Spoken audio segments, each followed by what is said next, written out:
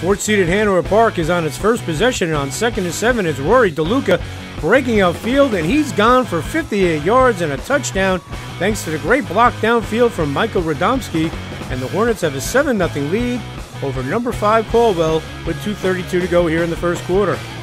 The Hornets get the ball back here while Jimmy Fortier jumped the route and make the pick, and it's 1st and 10 at the 20. Then it's Hanover Park quarterback Donato Casolaro feeling the pressure, and he takes off for the first down at the 44 as the first quarter comes to an end with Hanover Park holding the 7-0 lead. Second quarter, same drive, and on 3rd and 5, it's Rory DeLuca weaving his way in from 27 yards out. They make it 14-0 Hanover Park with 9:51 to go in the second quarter. The Hornets get the ball back, and it's Donato Casolaro zipping it to Jimmy Fortier, who races upfield for the first down at the Caldwell 34-yard line. Later on the drive and on 4th down, it's Jimmy Fortier on the option pass to Michael Radomski for the 14-yard touchdown, and the Hornets have a 21-0 lead at the half.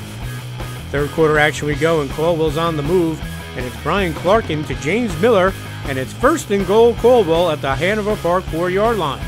And then it's Anthony Costigan barreling into the end zone for the 4-yard touchdown, and Caldwell trails 21-7 with 2:26 to go in the quarter.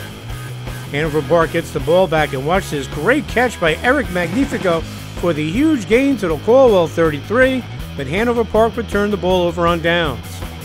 Hanover Park would force a Caldwell punt, and the Hornets score on this terrific 48-yard touchdown run by Rory DeLuca, and the Hornets push their lead to 28-7 early in the fourth quarter.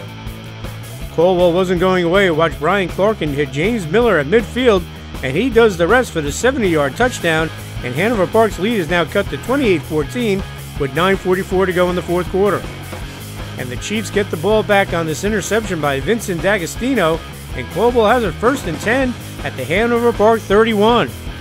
And the Chiefs punch it in here on this 2-yard run from Anthony Costigan, and all of a sudden this game is a 28-20 game with Hanover Park holding just an 8-point lead with 6 minutes to go. But Hanover Park's offense runs out the clock thanks to this big 3rd down conversion for the first down from Donato Casolaro to Eric Magnifico, as Hanover Park would advance to the section semifinals with a 28-20 win, as they will take on Madison Saturday, the top seed, in a rematch of a game Madison won earlier in the regular season.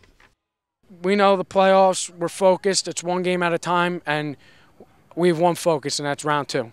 This is a great win. This is where we want to be. Our team played great today. We fought to the end.